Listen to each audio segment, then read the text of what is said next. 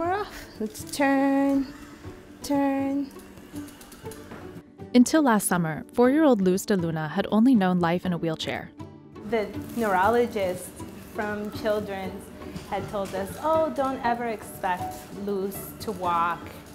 And I can't wait to go back one day into Children's with the checks and be like, who's not walking now?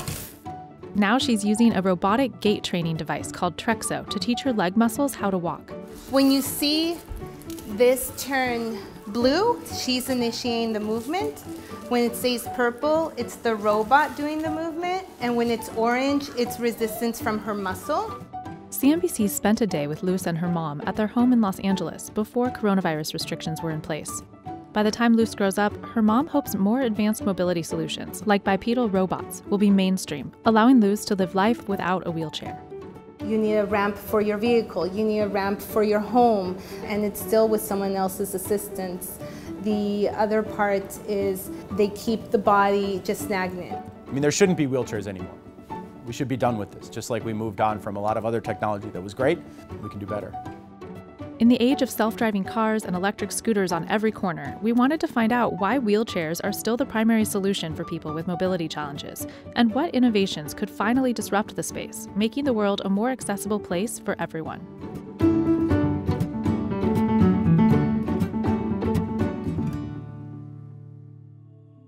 A German paraplegic watchmaker invented the first self-propelled wheelchair in 1665. And although materials, design, and features have of course changed, the fundamental concept of solving mobility challenges by putting someone in a chair with wheels has not changed much in hundreds of years.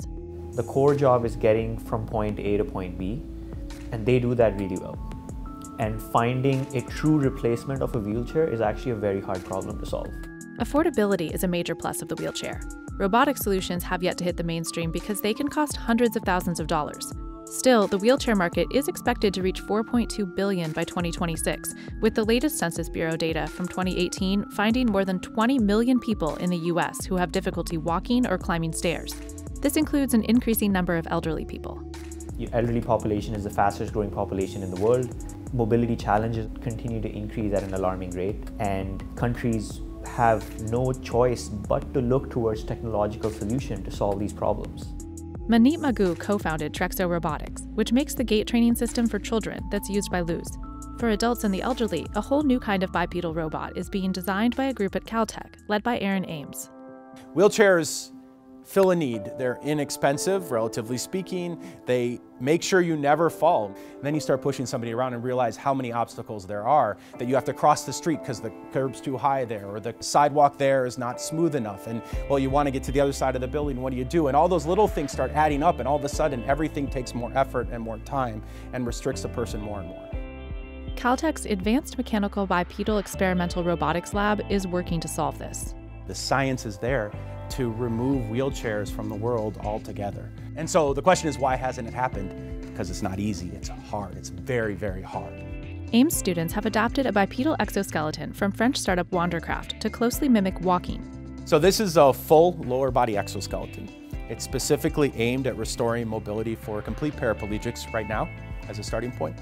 That is people with no function of their legs whatsoever.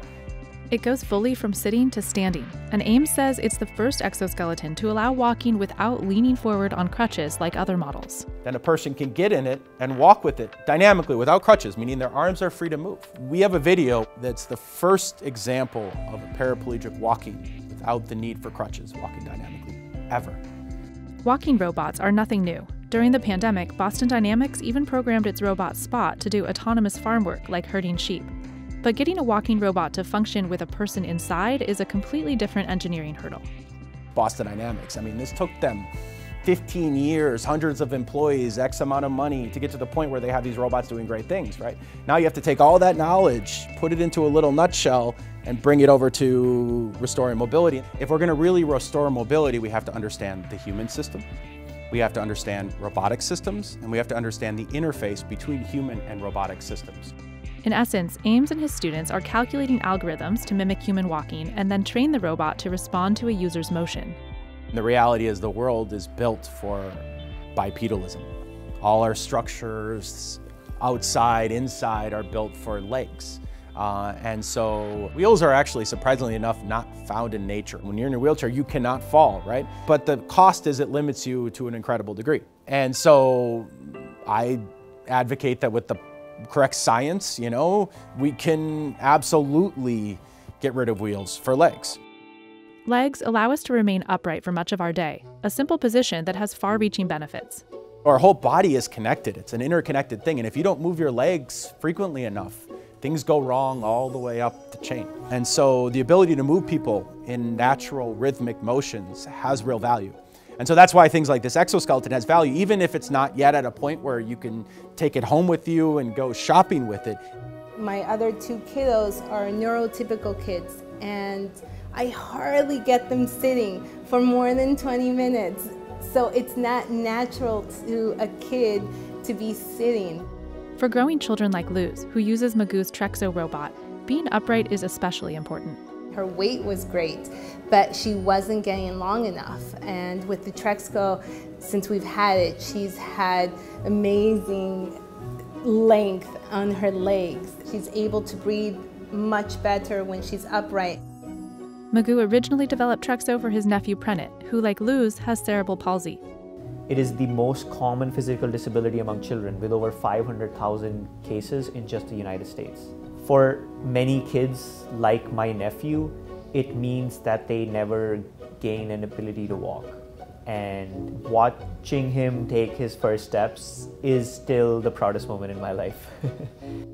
Magoo says there's currently a 6-month wait list of families hoping to buy a $30,000 Trexo or lease one for $1,000 a month. In a month, we just saw that, you know, from crying and screaming and being uncomfortable in her body to now just being very content. As people wait for the limited number of upright mobility aids like Trexo, many continue to use wheelchairs every day. And in recent years, there have been advancements in wheeled solutions too. I can have it go forward. It's basically adjusting the center of gravity all the time. Segway's S-Pod was unveiled at CES in January. It's been compared to the hover chairs in WALL-E and Professor Xavier's chair from X-Men. The inspiration was actually really from the Jurassic World, the gyrosphere. Founder Dean Kamen was inspired to start Segway when he saw a man in a wheelchair struggling with balance on a sidewalk. But for now, Segway is not marketing the S-Pod specifically as a solution for people with disabilities. Here we go. Seems to be moving. Okay, I see. So it's I thought it would be fun for my mom to give this a try. She's in a wheelchair now, and unfortunately we couldn't make that work because this is still a few years away from being approved as a medical device.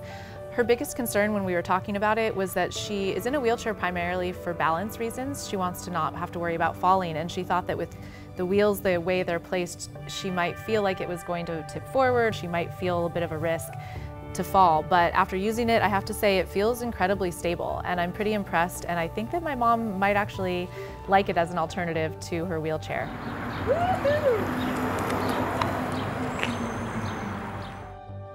Non-electric chairs have also improved, with some models designed for uses far beyond everyday mobility. Smaller companies than Segway have tried to tackle the limitations of electric chairs. Swiss startup Skuo designs chairs that climb stairs. Ramp is working on a chair with a compact underseat motor, making the usually bulky electric chair portable for solo users. Action Track Chair and Mongo Chairs design custom chairs to go from seated to standing, or to operate on rugged terrain like sand, grass, and even shallow water. But these cost upwards of $25,000. The S-Pod will also likely carry a hefty price tag, although Segway wouldn't give a figure. For now, the plan is to sell it to places that can afford it. College campuses and airports, controlled environments where Segway can continue improving the design before touting it as a wheelchair alternative. But the real dream for people like Luz is to have a mobility solution that gets them upright. And for these devices to become mainstream, the price tag needs to come way down, or insurance needs to start covering them.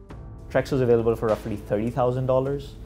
Most families cannot afford to buy such a system today, but what we are doing is many families that are buying or leasing this technology today are actually creating the data set that is going to then, we can use that to go to insurance providers and show them the hundreds of thousands of dollars that they can save in the long term, and why it makes sense for them to actually make this available for all kids with disabilities. Wandercraft says its exoskeletons have been used successfully by more than 40 patients, but only in clinical settings, largely because each device costs 200,000 euros. You can imagine prices lowering on this much like they did for cars, right? The more we build them, the more we can build them quickly and inexpensively while adding features along the way. Then you get to these volumes where you can bring the cost down very, very dramatically. For now, the number of advanced upright mobility solutions being produced is still very low. If you take a look at the exoskeleton field, you've got like 5 to 10 companies, and the total number of exoskeletons sold annually, it's in the hundreds. And we really believe that the tipping point is when you are going to have an exoskeleton that people can use on their own in urban settings.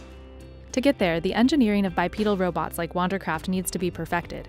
In short, there needs to be more funding for research. Why would we not put resources into helping people live better lives? I mean, the number of people we could improve their daily activities. Until you've been around someone or you yourself have experienced mobility issues, you can't quantify how difficult every day is. And Ames says the science being developed to solve mobility could help other industries too. The safety features on these robotic assisted devices can end up in your car and help you not hit another car, not hit a pedestrian on the street. So all these things are connected. So investments in science in general, real science, not pie in the sky, stuff, but the real math under the surface will benefit everyone. Looking the problem square in the eye, Ames says, is what's necessary to make these solutions mainstream for people with disabilities.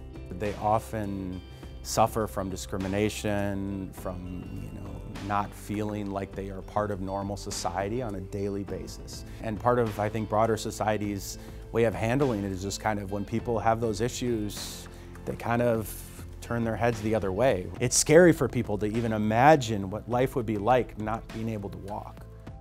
But with enough time and money, those working on mobility solution tech say there is a not-too-distant future where devices like Luz's Trexo and the Wandercraft exoskeleton are part of everyday society. We're at a tipping point. We have the math, we have the science, we have the technology to get exoskeletons and other assisted devices into people's homes in the near term. And if we can get that investment, it's a real thing. It's a real thing. She loves flowers.